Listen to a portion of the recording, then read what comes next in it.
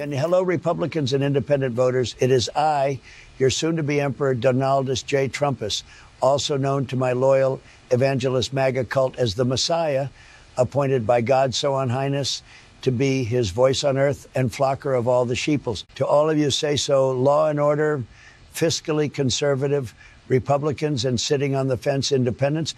The entire world knows every word out of my mouth and my MAGA elite about the border and illegals and the Biden economy is a lie. It's funny you pinheads can't figure it out.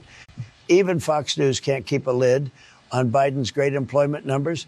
Believe me, his planned tax cuts for the middle class and tax increases on the richest Americans to fund massive reinvestment into American manufacturing, jobs and infrastructure are a commie. Socialist plot, believe me, pure commie stuff. Pure commie. Inflation is up, sure it is, but wage increases are actually surpassing it. And we all know that 60% of today's inflation is caused by corporations increasing their profits. So what they deserve, higher profits, believe me, pay them what they demand. It's no skin off my nose, trust me.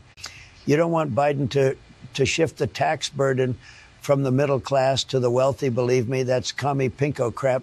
Why should the 1% pay taxes at all, much less their fair share when there are so many more of you debt-burdened little people to shoulder the yoke?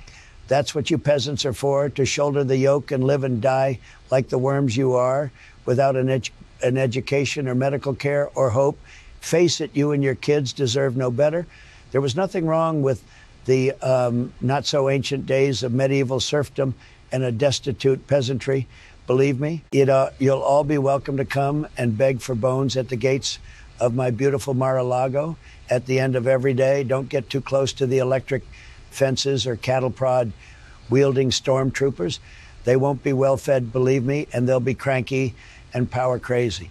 And of course, the moment I'm coronated and the U.S. Constitution is burned, along with all of the liberal commies' disgusting woke books and fake history of never happened native genocide, and imagine slave times and women being legally defined as human beings, your First and Second Amendment rights will evaporate and your firearms will be seized, trust me, reissued to a branded MAGA faithful, of course, so they won't turn against me and so they can keep you in line without any official judicial oversight. So thanks for your support, you numbskulls, believe me. Thanks for treating me just like any other normal, usual political candidate and turning a blind eye to my criminality, corruption, toxicity, corrosion, and complete lack of moral character, someone you're proud to say represents you in every way.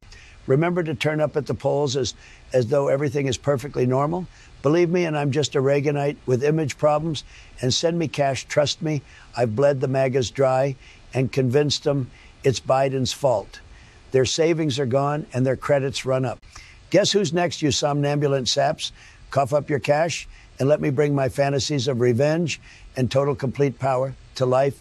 Cash, cash, cash money, money, money, cash, cash, cash. I want it all. Now take a hike. Scavina, get me a clean straw and a fresh box, and then find that bimbo from a couple of nights ago. No, the tall one. You know, what's his name's daughter?